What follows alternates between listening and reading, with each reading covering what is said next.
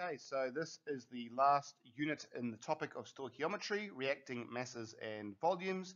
So those are the learning objectives which you need to go through, tick them off, and make sure that you are up to speed with all the learning objectives for this particular unit of the topic. So the first thing I want to look at is theoretical and percentage yield.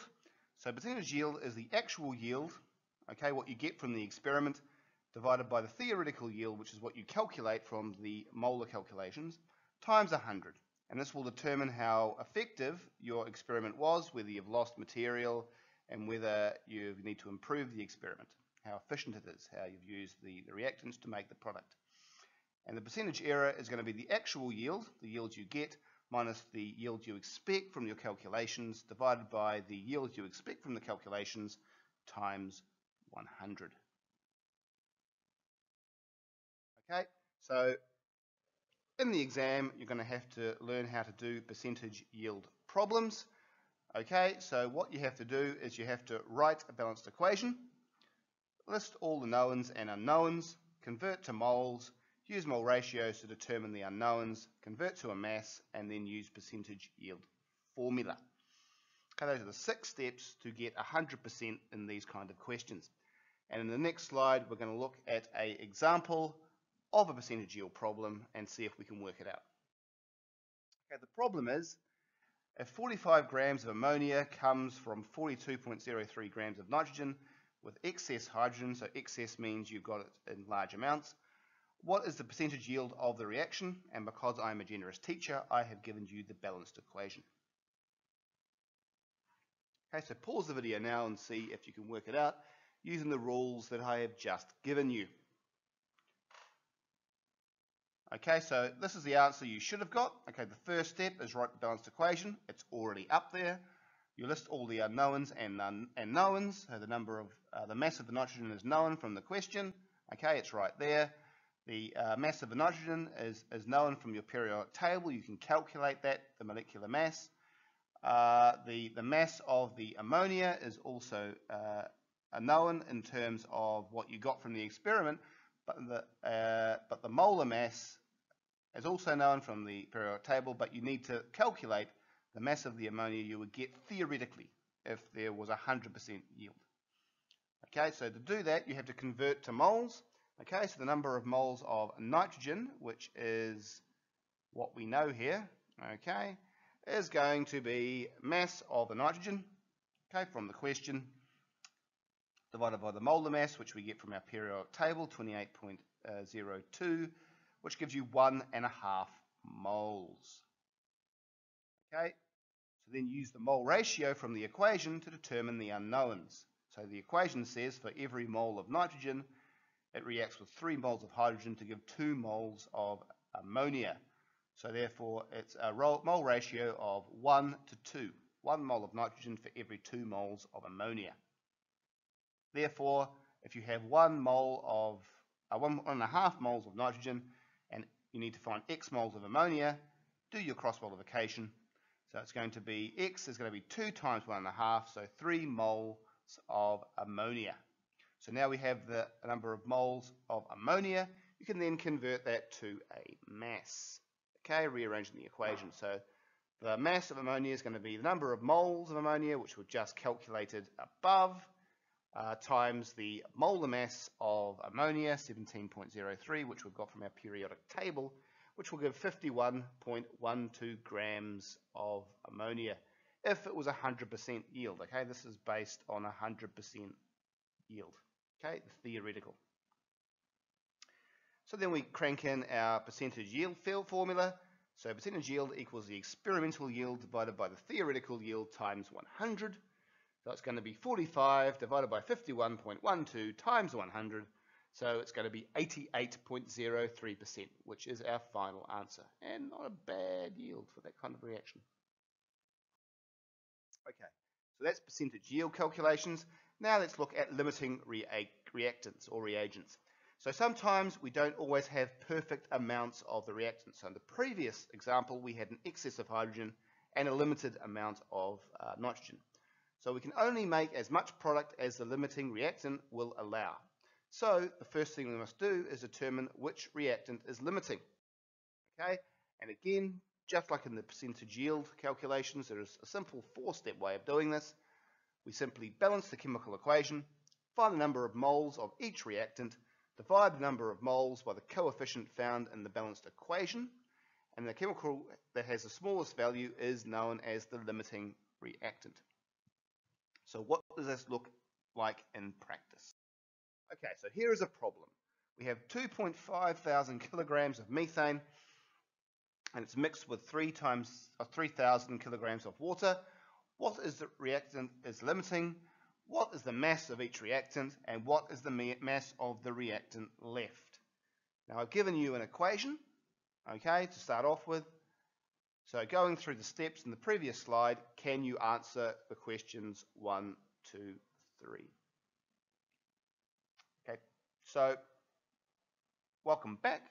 Let's do this, okay? 3 questions. First question is, what is the limiting reactant? Look now first at which one is the limiting reagent. So the number of moles of water is going to be, of course, from the equation, the mass over the molar mass. So it's going to be 3,000 kilograms divided by 18 grams per mole. Now notice what I've done here. I have had to convert it to grams, okay, to be consistent, because obviously you've got grams per mole as the unit for the molar mass. So it's going to give you 1.667 times 10 to the 5 mole. For methane, correspondingly, the mass divided by the molar mass, 2,500 kilograms divided by 16. So again, converting it to grams divided by 16, 1.53563 times 10 to the 5 moles. This number is smaller than that number, so therefore the methane is the limiting reagent. So methane plus water gives carbon monoxide and a little bit of trick for young players, 3 hydrogens. So I didn't give you the balanced equation. I'm sometimes nasty like that. So number of moles of methane is going to be 1.563 times 10 to the 5 mole. So the mole ratio is going to be 1 mole of methane to 1 mole of carbon monoxide to 3 moles of hydrogen. Okay, 3 moles because it's 3 moles here in the equation. Therefore, there is 1.563 times 10 to the 5 moles for carbon monoxide. So the mass of carbon monoxide is going to be number of moles times the molar mass, 1.563 times 10 to the 5 times 28 grams per mole. Okay, that should be grams per mole. Okay, it's going to equal 4.3 times 10 to the 6 grams of carbon monoxide. And the moles, the mass of hydrogen is going to be 1.563 times 10 to the 5 moles times 2 grams per mole, okay, times 3 because of the equation ratio. So it's going to be 9.4 times 10 to the 5 grams of hydrogen. Last question, leftover number of moles of water is going to be 1.667 times 10 to the 5 minus 1.563 times 10 to the 5 moles, because this guy's all reacted. So it's going to leave 0.1037 times 10 to the 5 moles of water left. The mass is going to be number of moles of water left times the molar mass, which is going to equal 1.867 times 10 to the 5 grams. Therefore, 1.867 times 10 to the 5 grams of water is left remaining in the reaction. Right, so we've now looked at percentage yield. We've also now looked at the limiting reagent. So now let's look at gases in terms of stoichiometry and the laws. So gas stoichiometry. So it's all based down to Avogadro, okay, the guy with the big number. So 1 mole of gas equals 22.7 liters at standard temperature and pressure. Now, standard temperature and pressure is shortcutted to STP, and it's at 0 degrees Celsius or 273 Kelvin and 100 kilopascals. That's the conditions for standard temperature and pressure. And conversions, 1 litre equals 1 decimeter cubed, 1 milliliter equals 1 centimeter cubed. So there's 1,000 centimeter cubed in 1 decimeter cubed. So this is the strategy for gases. In previous slides, I've given you the strategy for solids. Okay, so we have the number of moles equals volume, which is usually given in the question. To divided by 22.7 decimeters cubed per mole. From the equation, you get a ratio of mole A to mole B. So the unknown volume will be based on the number of moles, which you've got from the ratio, times 22.7 decimeter cubed per mole. Okay, so here is a problem. Quicklime calcium oxide, which is a solid, is produced by the thermal decomposition, so you're basically heating it, of calcium carbonate or limestone. So calculate the volume of carbon dioxide gas produced at standard temperature and pressure. So this is always given in the question, so you know what you're dealing with. Okay, from decomposition of 152 grams of calcium carbonate. Okay, so pause the video now and see if you can get the correct answer.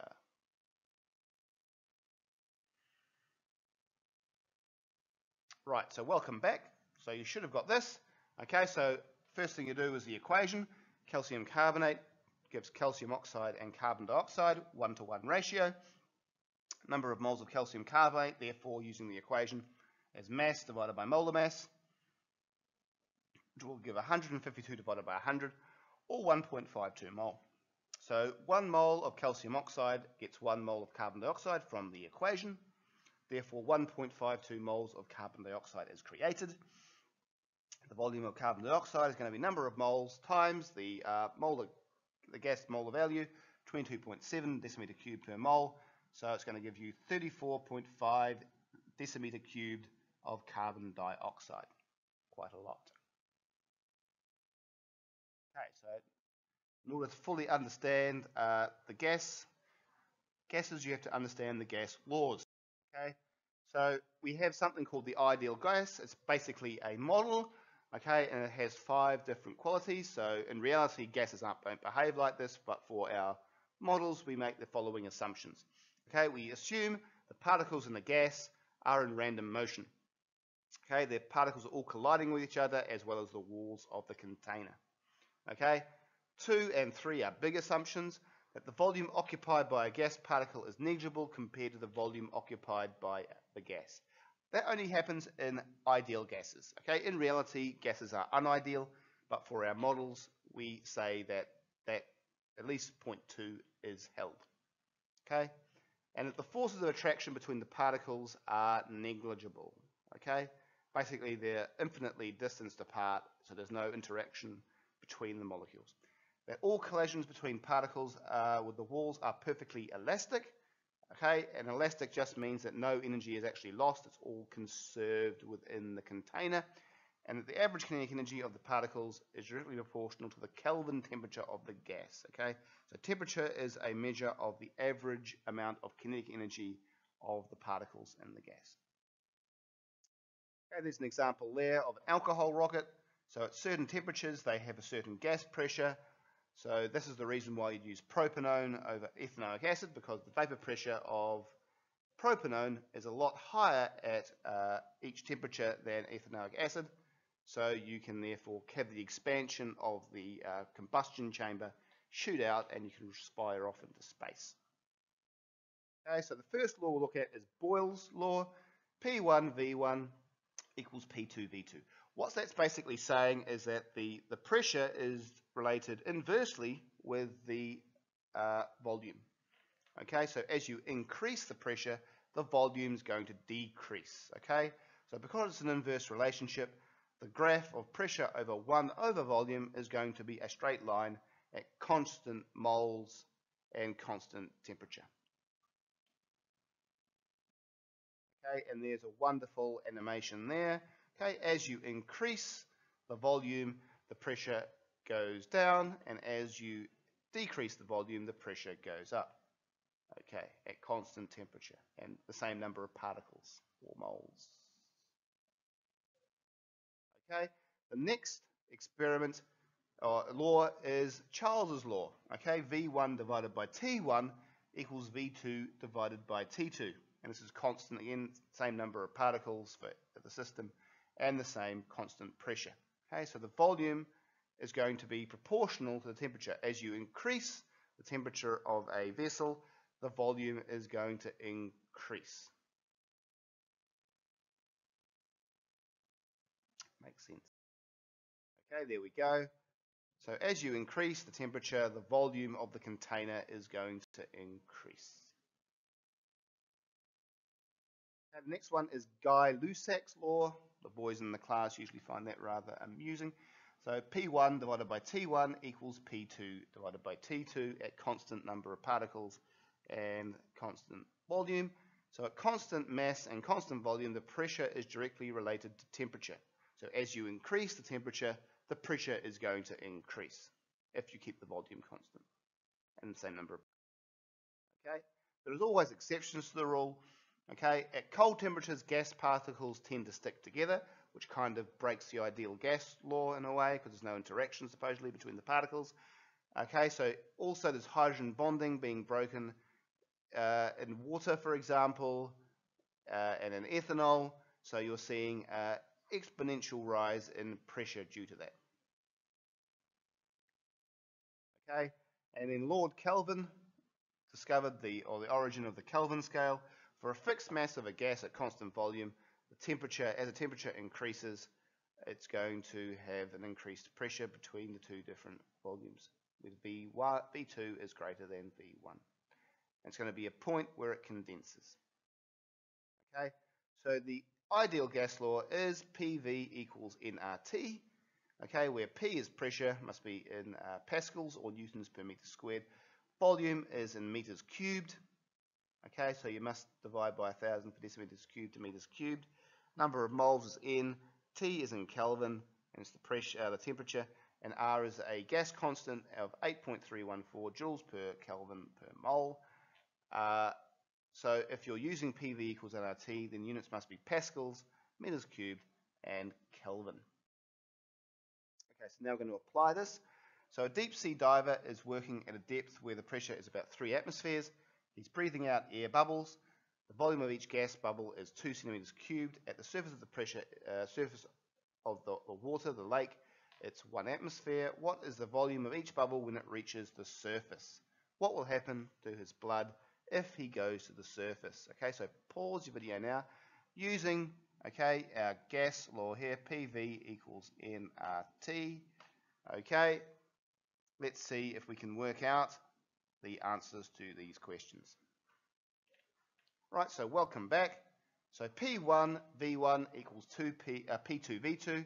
So we've given all these numbers. Okay, so we've got 3 atmospheres as the first pressure, and the volume is V1. We're told that V2 is 1 atmosphere, so we're trying to find V2 here. So 3 atmospheres times 2 centimeters equals 1 atmosphere times x centimeters. Therefore, x has to be 6 centimeters. So the volume of the bubble is 6 decimeters cubed, which makes sense. Okay, as the bubble increases up into the surface of the lake, it's going to increase in size as there's less pressure up there, pushing on the surface of the bubble. Okay, problem 2. A sample of hydrogen gas has a volume of 8.56 litres at a temperature of 0 degrees Celsius and a pressure of 1.5 atmospheres. Calculate the moles of hydrogen gas present in this gas sample, and the gas constant has been given. And also the gas law of PV equals RT must have the correct units. Remember that. Okay, so pausing the video now, let's see if we can get the correct answer.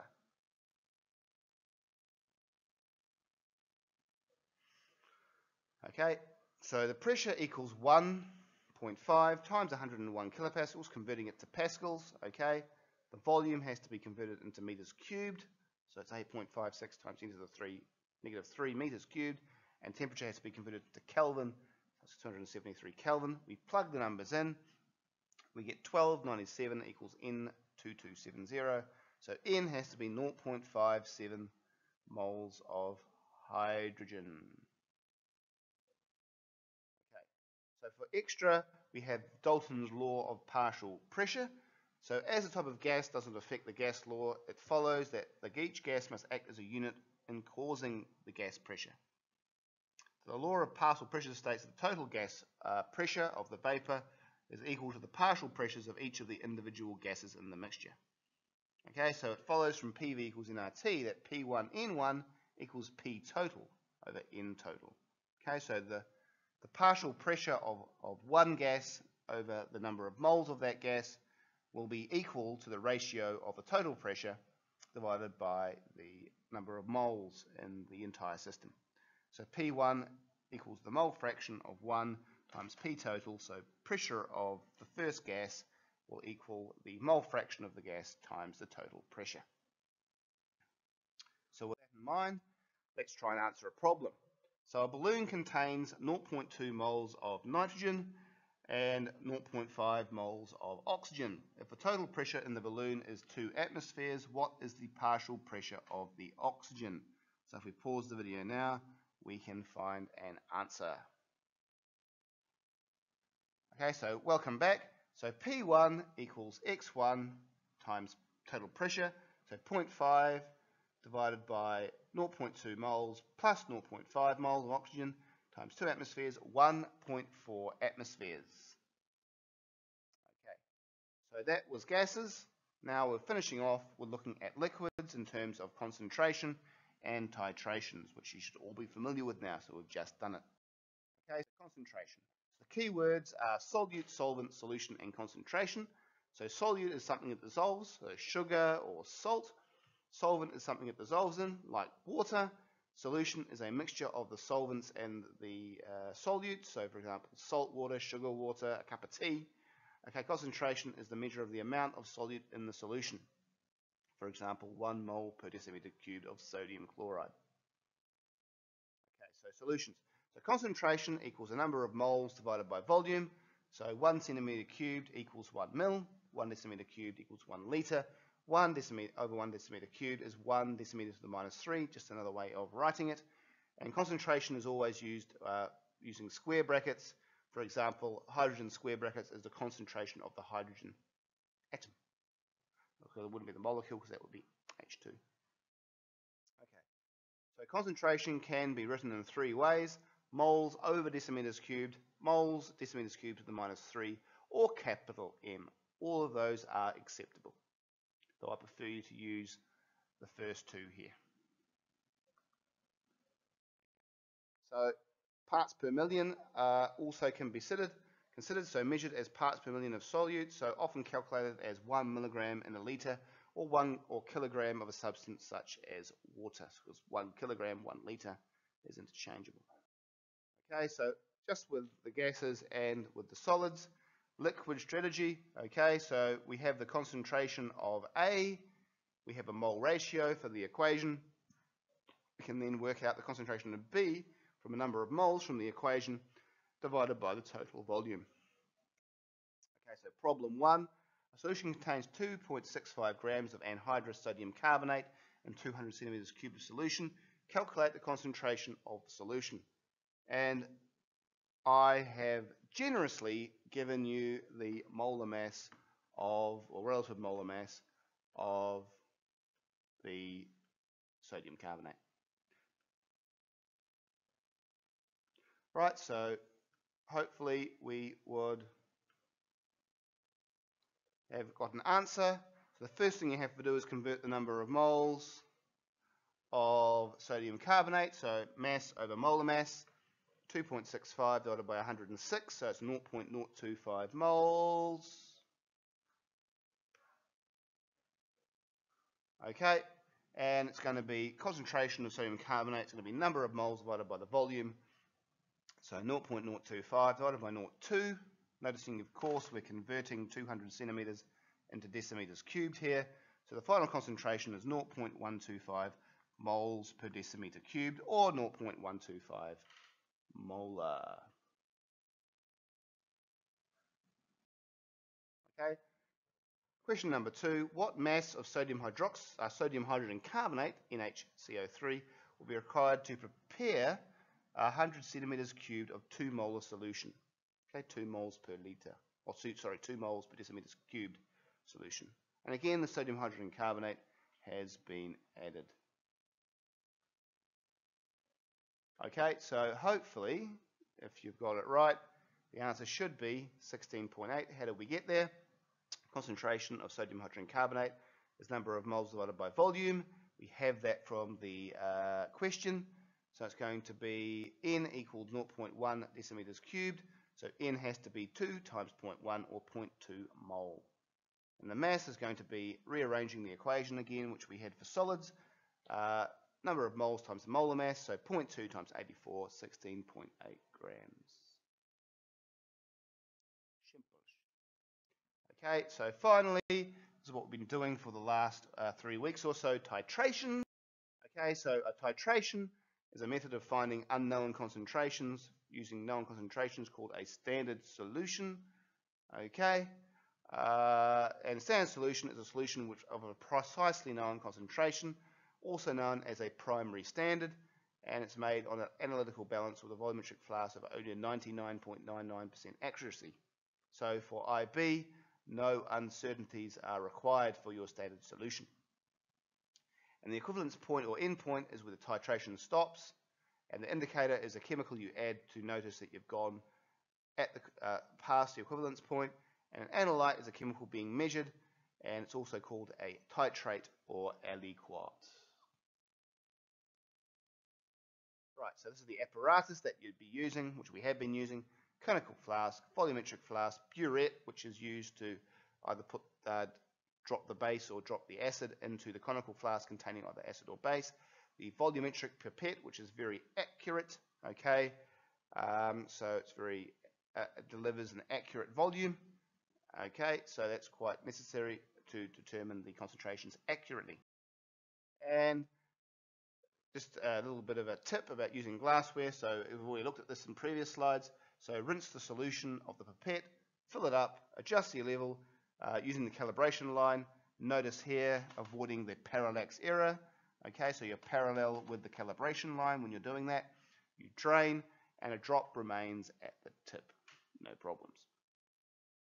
And the burette, you rinse with the solution, you fill up with the solution, and you record again the initial reading from the meniscus. Okay, this thing here, the meniscus. Okay, and again, try to avoid parallax error by being parallel to the meniscus when you're reading it.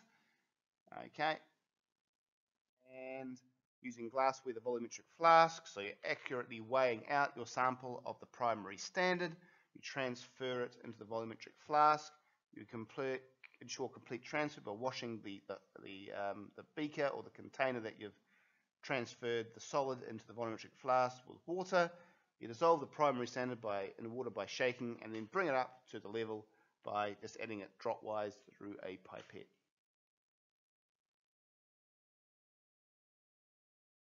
Okay, and indicators, there's quite a number of different indicators. So if you have a titration between a strong acid and a strong base, like sodium hydroxide and sodium hydrochloric acid, then you could either use methyl orange, litmus, or phenolphthalein. Okay, we use phenolphthalein because you notice that the change occurs around the endpoint here. Okay, about 8 or 9, where it is for a endpoint for a strong acid, strong base titration. If you have a strong acid like hydrochloric acid and a weak base like ammonia, you'd use methyl orange because the color changes in the acidic range. Okay, so you can see here it's going to be favoring the acidic range. And if it's a weak acid like ethanoic acid or vinegar, and a strong base like sodium hydroxide, you use phenolphthalein because it's changing again at a basic range. And a weak acid, weak base, so ammonia, ethanoic acid, it's nothing suitable for an indicator because there's no pH change occurring at the right endpoint. No color change happening at the right endpoint. Okay.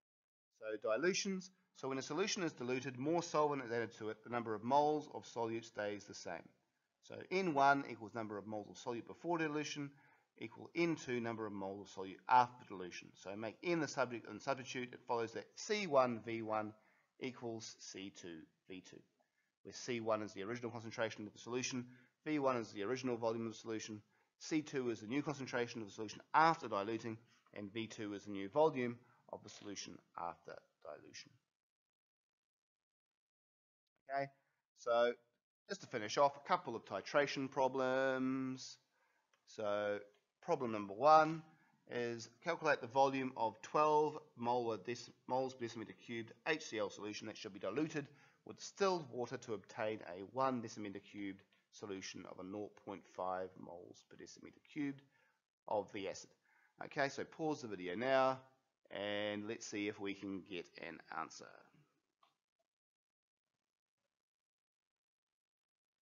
Okay, so welcome back. So C1 equals 12 moles per decimeter cubed. We don't know what the final volume is, the first volume is. C2 equals 0.05, but we do know the final volume is going to be 1 decimeter cubed.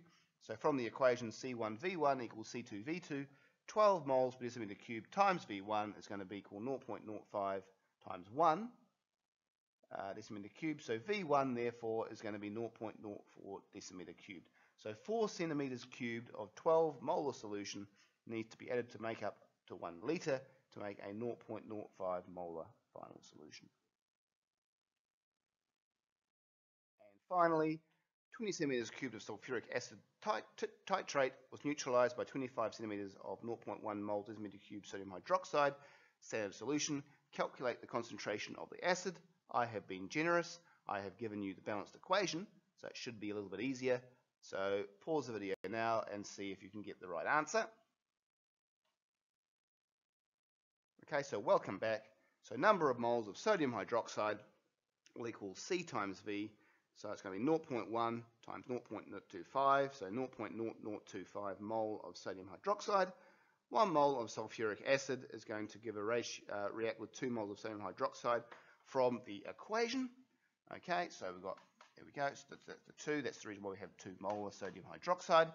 So X is going to be 0.025 molar, so X has to be 0.0125 moles of sulfuric acid. Okay, so 2 to 1 ratio. So the concentration of sulfuric acid, notice the square brackets, is number of moles divided by the volume, so 0.00125 molar divided by 0.2 decimeters cubed, so 0.0625 moles per decimeters cubed, which kind of makes sense because it's about the same amount of volume, so it's just going to be slightly less concentrated than the sodium hydroxide.